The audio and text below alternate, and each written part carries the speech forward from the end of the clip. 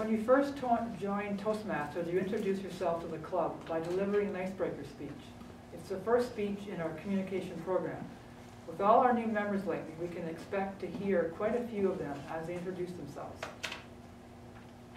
Our next speaker this evening is our club president, and he is delivering his 14th icebreaker speech. He's taking a little more time than somebody delivering their first one, and will be timed at 14 to 16 minutes. We are all going to help evaluate Ray. You should have a small piece of paper in front of you. Ray asks that you evaluate him based on your questions. Your answers should be brief. Please welcome Ray Stonehouse, Distinguished Toastmaster with past, present, and future Ray Stonehouse.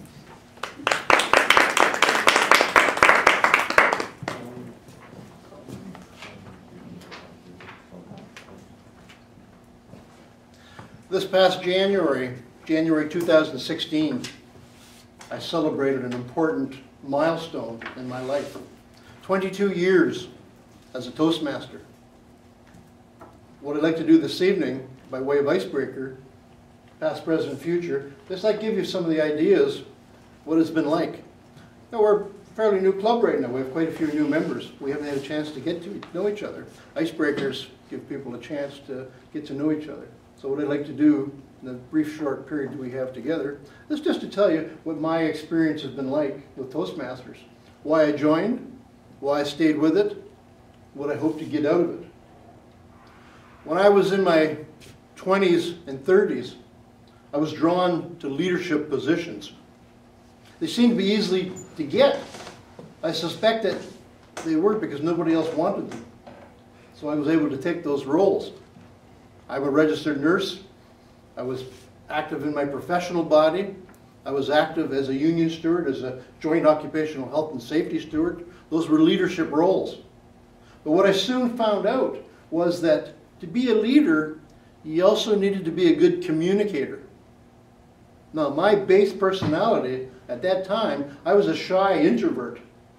Shy introverts aren't comfortable with public speaking. And I wasn't comfortable with public speaking. Yet, to be an effective leader, you had to have those good communication skills. And I didn't have them.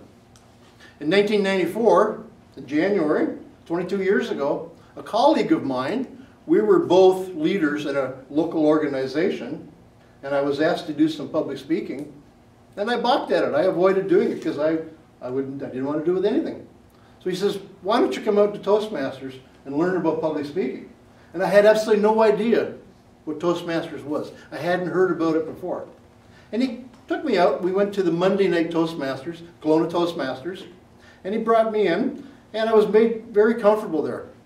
There was an older fellow. I call him elderly fellow, but back then he's probably the same age as I am now, so I'm not sure if I'm elderly or not. But he was old back then. And he took me around, and he introduced me to every single member in the club.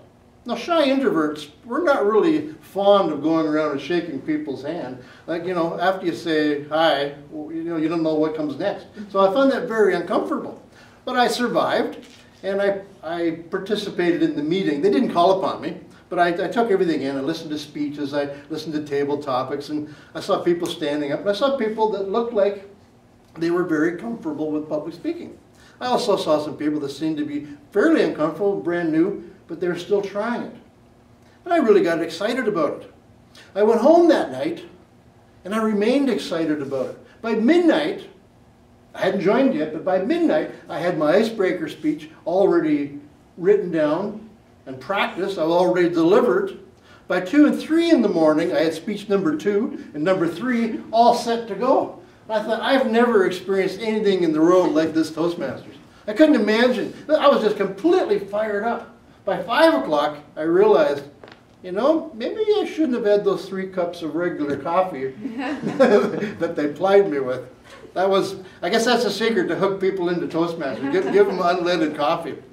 And I drink decaffeinated coffee. So that got me excited about Toastmasters, and I did join eventually. I didn't join that club, but I joined another club. And I was with that club for 5 years. And in the beginning, I took on all the different roles in the agenda, very much the same as it's a different club, but the agenda was very similar. I took all the different roles. But for the long time, I was really quite nervous about delivering that icebreaker speech. I think my recollection was I avoided it probably almost 10 months before. I think I even chaired meetings before I delivered my icebreaker speech, because it took that long to get the nerve up to do it. But I eventually did. And I think this is my 14th icebreaker speech for this presentation this evening. That first icebreaker speech that I did, back in those days, they were supposed to be 5 to 7 minutes long. And I went close to about 11 minutes. So even back then, I started having challenges with time. But I had some problems with that one too. Because I took the approach for an icebreaker speech. I wanted to share with the club my essence, what made me. And some of the things that were important to me was my upbringing, the way that our family of origin. My father was a little on the, I don't know what the word would say, brutal. No, maybe not brutal, maybe a little bit aggressive, spare the rod, spoil the child.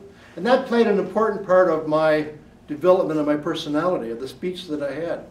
Well, the fellow before me was an older fellow, and he gave his speech.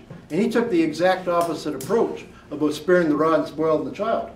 So when my turn came up, I was really quite agitated. I was all fired up, and I guess maybe that's what kept me speaking so long. But I delivered my speech, and I was really mad. I was angry. After that, a fellow, a long-time member, said to me, a kind of mentorship type discussion, he says, don't get excited about the other speakers. This is your turn. The camera's on you. In this case, the camera is on me. Enjoy it. Forget about what everybody else says. This is your time. This is your time to shine. So from then on, that was an important mentorship that I had. I stayed with that club for 5 years, eventually moving over to Kelowna Flying Solo Toastmasters. And in that time, I did finally, as I said, I did that icebreaker speech. I started working my way through the program. I took on a leadership role, as the Vice President of Education in a club, the West Side Club, the one that I eventually joined.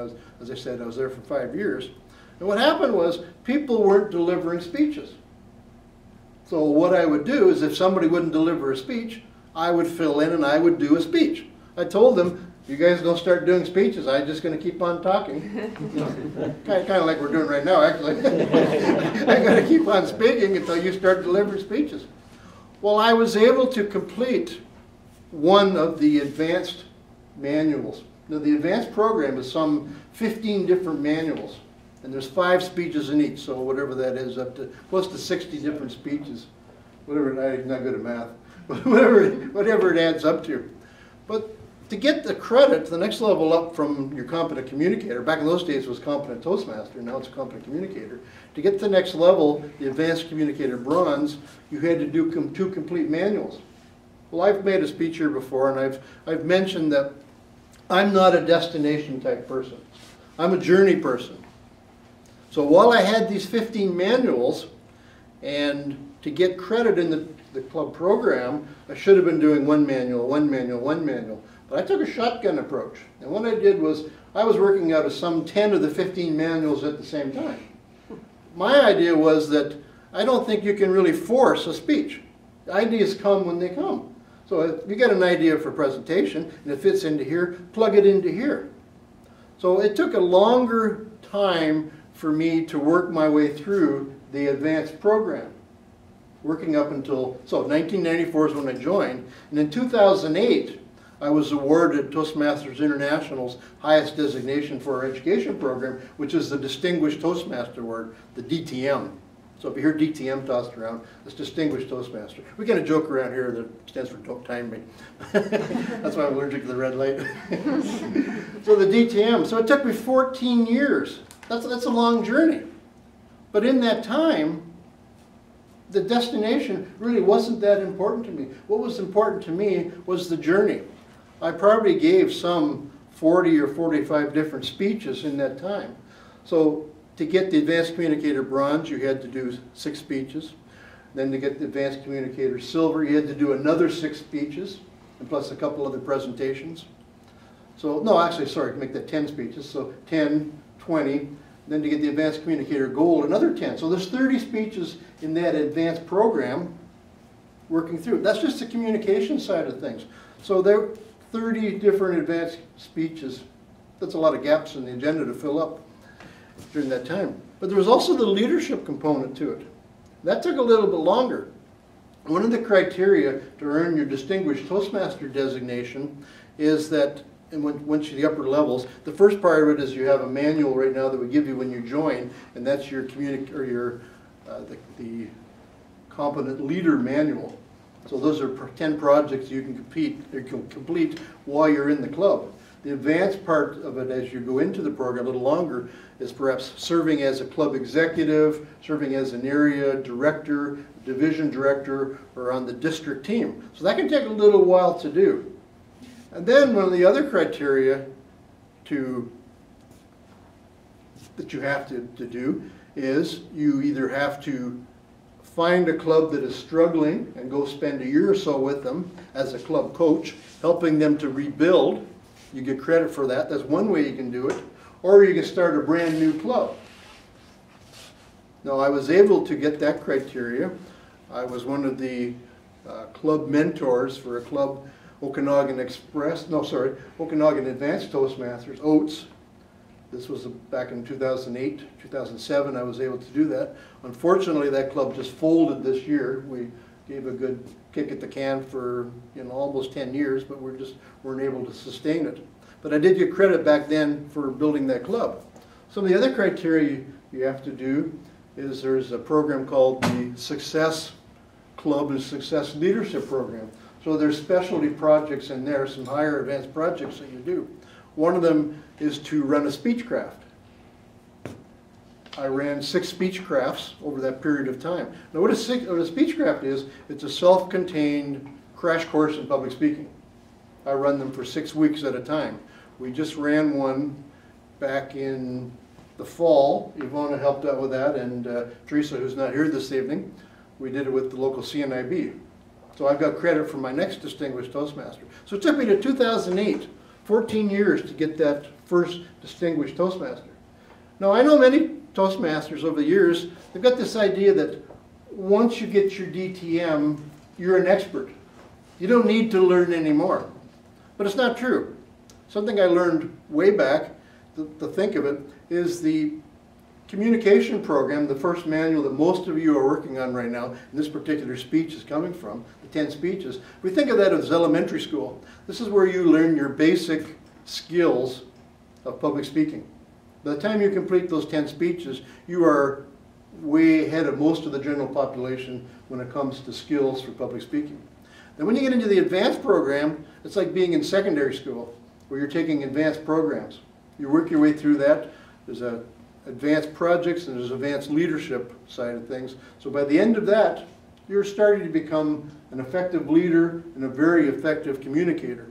So what happens is, the better that you become at speaking, the more leadership opportunities arise. The more you take these leadership opportunities, the more speaking opportunities come inside or present themselves. We have a whole other part of our program that are contests. They're coming up pretty soon, where the more proficient, or I'd say courageous speakers challenge themselves against other people basically around the world. I've done that in the past. I'm probably going to be doing that again, so that's coming up. So I've got my Distinguished Toastmaster in 2008, so now what? Now what is, you do it over again. As I said, this is my 14th time through the Competent Communicator Manual. I continue, I do at least one a year. I continue to challenge myself with the skills. In the advanced program, I've already worked through the Advanced Bronze Leadership Manual. So that's the next level up from these journals or these manuals that everybody has here.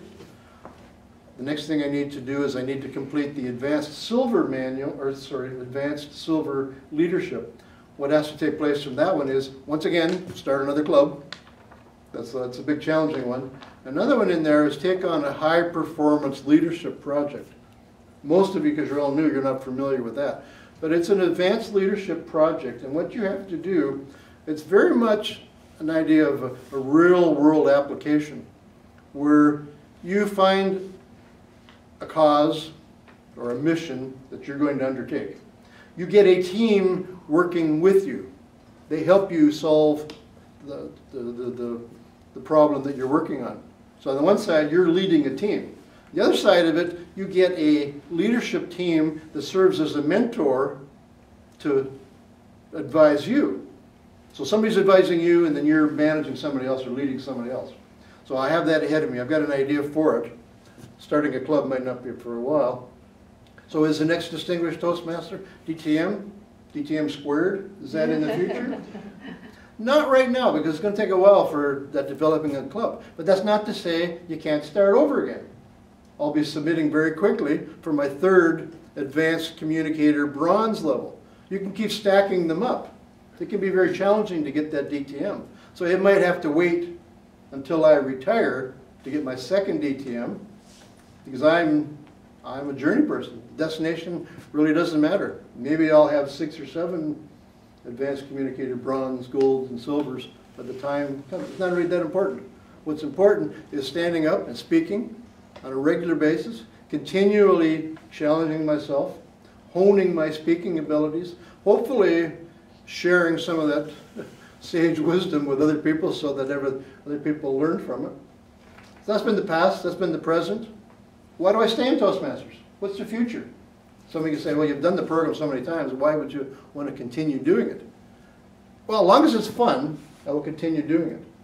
There was a comment earlier about servant leadership.